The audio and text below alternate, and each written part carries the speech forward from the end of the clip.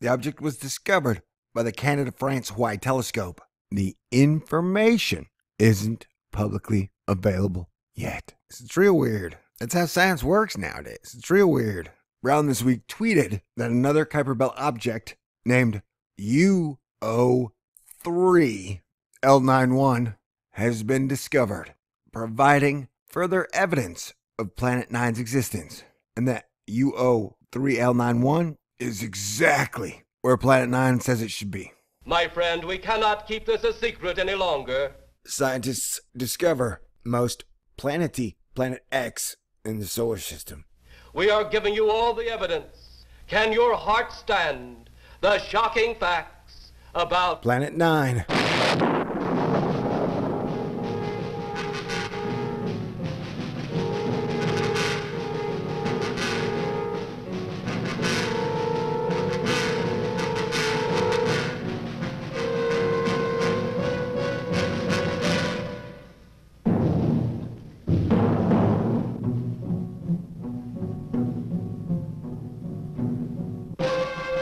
Ladies and gentlemen, we are over at the internet publication Tech Radar, enduring their clumsy, cluttering ads so we can learn more about Planet 9. And here's the deal. We have more evidence there's a hidden planet in our solar system. And it's huge. How big? Anywhere between the size of Neptune to the size of 8 Jupiters. And you may say, well, hey, if it's that big, how come they can't find it? Well, obviously, it's really far away. And it's colder than vanilla ice. And anyone who knows anything about ices knows that vanilla ice is the illiest and the chilliest of all the ices. All right, so stop, collaborate, and listen. There's a new planet in our solar system. Its gravity grabs a hold of me tightly. I flow like a heartbeat daily and nightly. All right, okay, though. The story is by Farha Khan. It was written 3 days ago. And she's reminding us that although we have more evidence, we have a giant unknown planet in our solar system, that we haven't actually found it yet.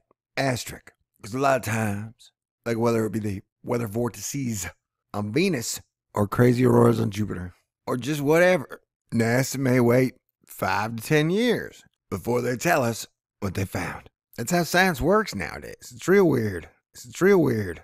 A good science finding is like a nut.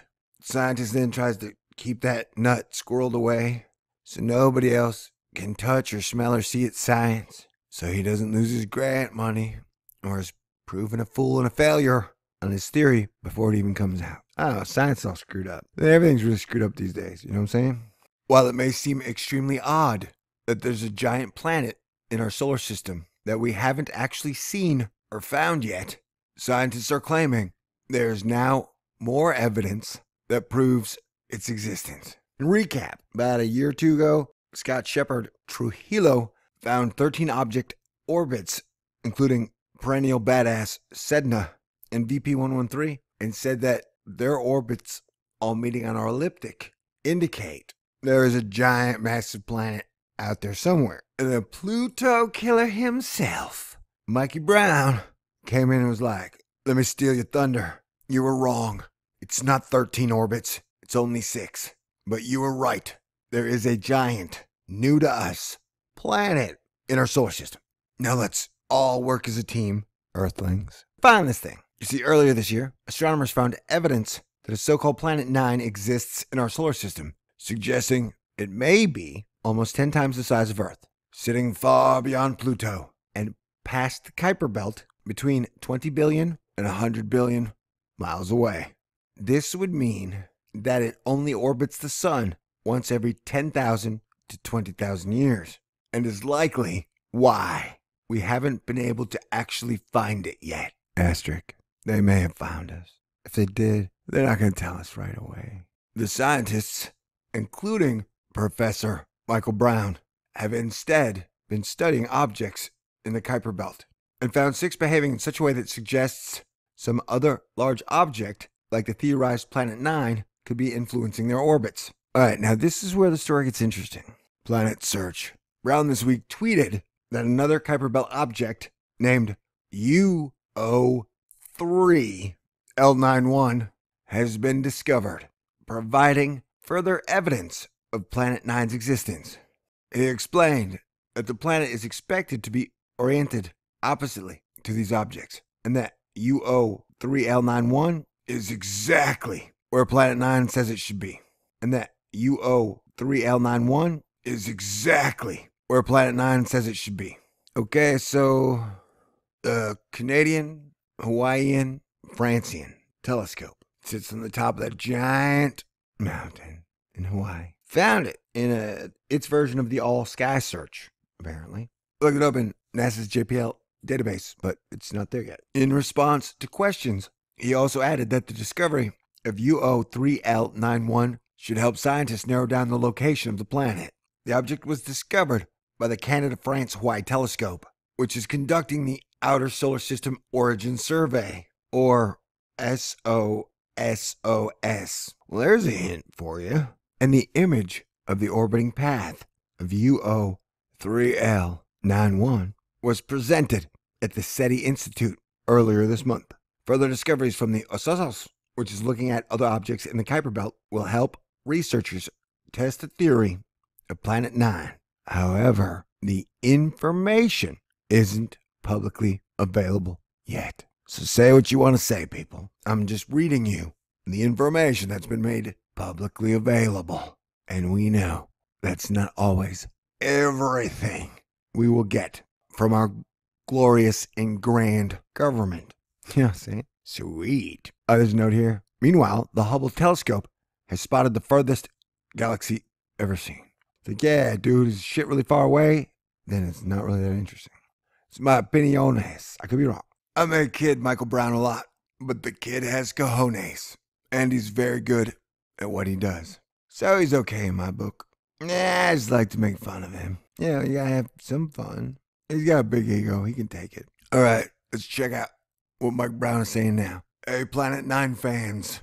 A new eccentric Kuiper Belt object was discovered, and it is exactly where Planet 9 says it should be. Okay, first of all, this tweet implies that Mike Brown has been talking to planets, which is either fascinating or scary, or both. Man, what type of witchcraft do they hand out at Caltech? First Jack Parsons, and now we got a planet talker? I guess that's cool. See this little green liney thing? That is Sedna.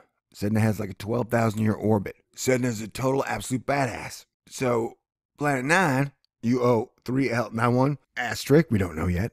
That thing's got an amazingly long orbit, 10,000 to 20,000 years. Which begs the question, how big is it? When did you see it? How many astronomical units out is it? And what is the closest it comes to the sun? And could public people go to these really cool SETI talks?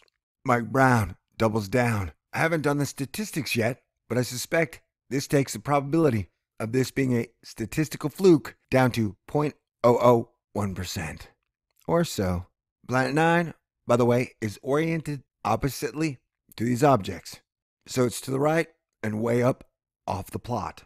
Mike Brown is saying this helps to narrow the orbital uncertainty. Discovery date, was this in the last few days, or was it the one from some weeks ago? Mike Brown says, I don't know. They haven't yet publicly released the details. It sounds like he knows, he just ain't gonna say.